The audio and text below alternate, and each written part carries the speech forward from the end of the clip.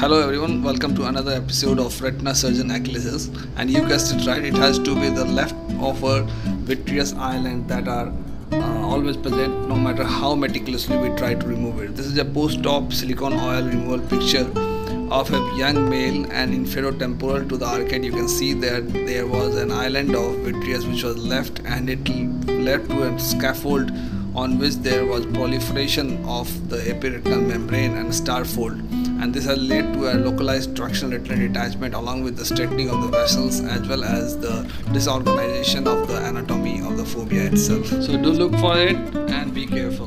Thank you for watching this video.